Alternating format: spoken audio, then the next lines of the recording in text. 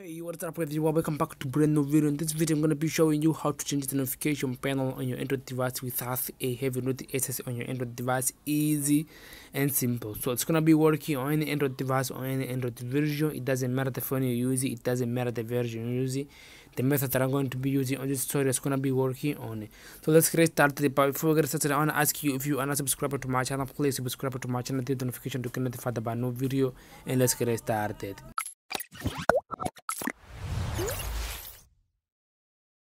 So as I just said, I'm gonna be showing you how to change this area, the notification panel, this old stuff.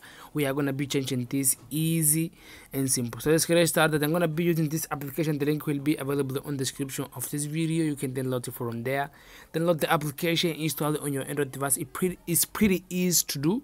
Just download the application. This application, I'll give the link in the description. As I just said, download the application, install it on your Android device, and open it up. It's going to be just like this. Once you have the application open, it's gonna be just like this. First of all, what we're going to do, we are going to turn on the one shade by clicking that over here in this icon. Again, on it.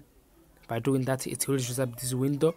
What we're going to do, just to give you all the permission to the application, click on the first option to give it the control to the app. Allow everything, authorize everything, give you all the permission to the application.